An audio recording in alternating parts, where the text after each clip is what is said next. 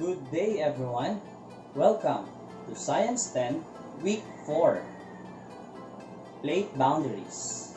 I am Sir Jonathan G. Torregosa and I will be helping you with this module. The Earth's crust is cracked and fragmented, and these fragments are called plates. These plates are now moving on top of the mantle.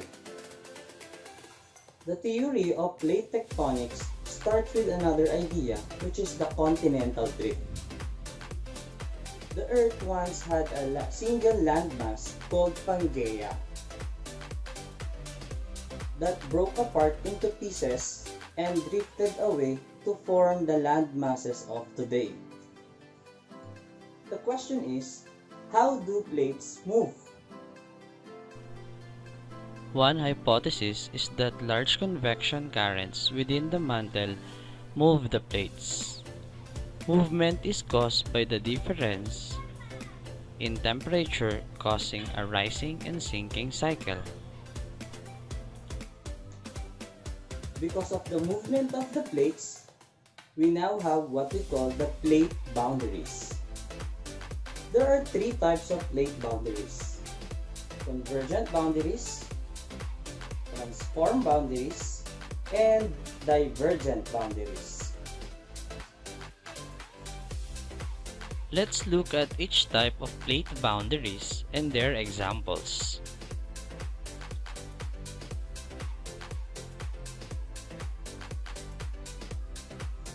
Convergent boundaries are boundaries that crash or crunch together, meaning the two plates are colliding to one another. There are three types of convergent boundaries: continental-continental, oceanic-oceanic, and continental-oceanic convergent boundaries. What are the difference between these three boundaries? When two continental plates converge, a collision zone is formed. Subduction ceases for this particular type of convergence. No trench, no volcano, and definitely no island arc are created during this process. Instead, what is created is a large group of tall mountains called mountain range. About 40 to 50 million years ago, two large land masses, India and Eurasia, collided to begin the formation of the most visible product of plate tectonics, the Himalayas. Subduction is impossible between two colliding continental plates. Pressure is released by pushing the crust upward and forming the Himalayan peaks. Subduction is a geological process that takes place at convergent boundaries of tectonic plates, where one plate moves under another and is forced to sink due to high gravitational potential energy into the mantle. Regions where this process occurs are known as subduction zones. 90 million years ago, India rifted away from Madagascar and began its rapid movement northward, ultimately colliding with Asia between 55 to 50 million years ago. The reason it moved so quickly was because it was attached to a large oceanic slab of lithosphere that was subducted beneath the southern margin of Asia.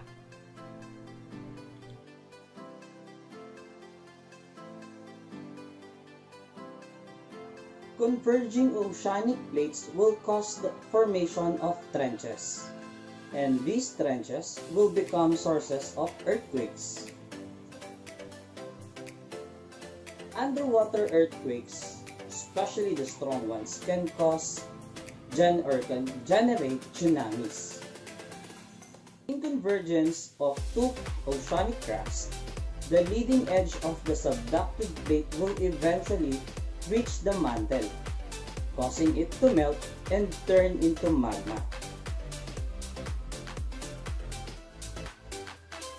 The molten material will rise to the surface, creating a volcanic island arc parallel to the trench.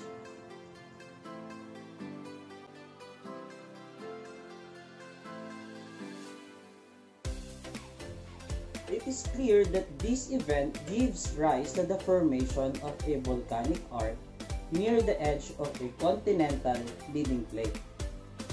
The reason for this is because the denser oceanic crust undergoes what we call subduction process, or the bending of the crust towards the mantle. Another subsequent effect of the continuous grinding of the plates against each other is the occurrence of earthquakes. The subduction of plate can cause earthquake at varying depths. Mountains, volcanoes, and earthquakes occur as an ocean plate subducts under a continental plate. The oceanic plate melts. Less dense magma rises to form volcanoes. Example of oceanic continental converging plates are Andes Mountain Range in South America, Cascade Range in North America, and Sierra Nevada in California. Divergent boundaries.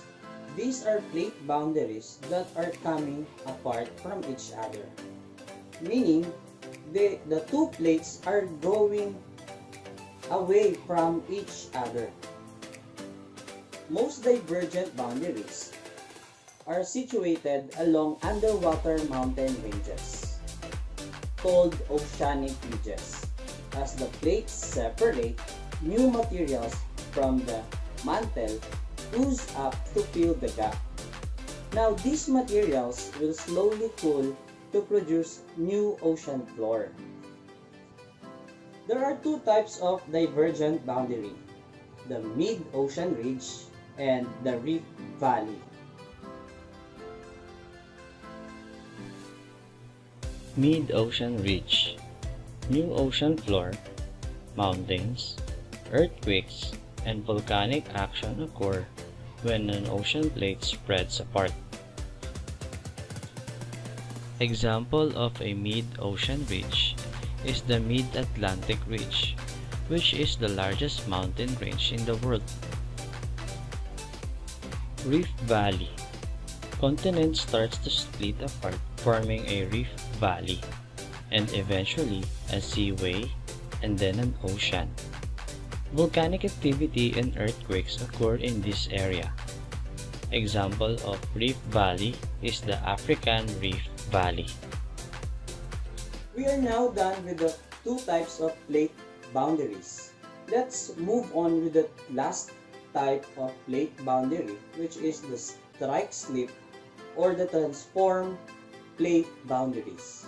The strike slip or transform boundaries occurs when two plates slide each other.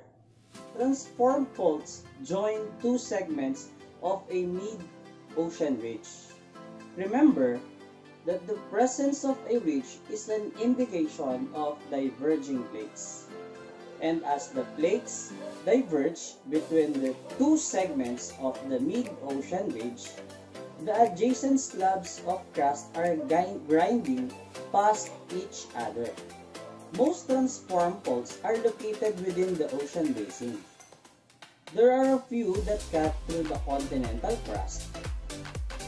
An example of this is the San Andreas Fault. The majority of tectonic activities like earthquakes, mountain formation, and volcanic activities happens along or near plate boundaries. Due to plate tectonics, the Earth is constantly changing. From 250 million years ago, 135 million years ago, from 45 million years ago and the world at the present time. What do you think will the Earth look like in the future? Again, I am Sir Jonathan G. Torregosa, your grade 10 science teacher.